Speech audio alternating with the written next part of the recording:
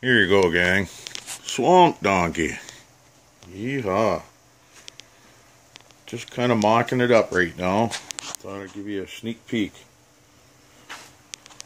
I do apologize for not being able to get more stuff out, but I'm stuck uploading from my phone right now. But as you can see, so far so good. 15 horse Princess Auto.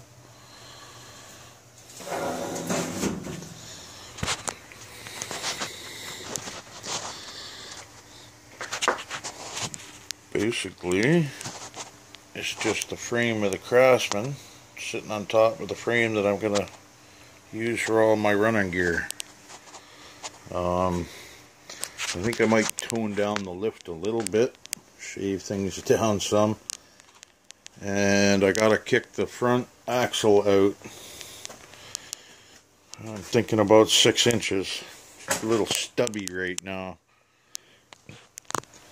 Need a little more room between the footboard. I got big feet. But yeah, everything's fitting real nice so far.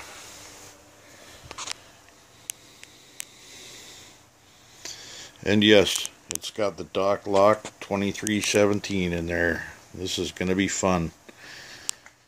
Fully locked, mud lights, 15 horse, nice light tractor. Too bad I can't say the same for the driver. He ain't so light.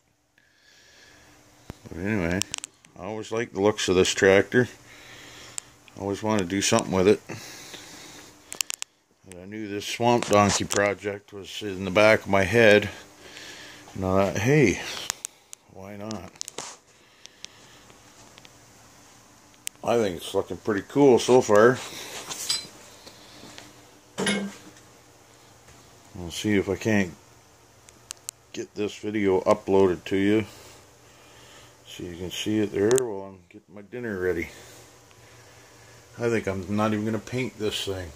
I kind of like the weathered but still decent shape of it.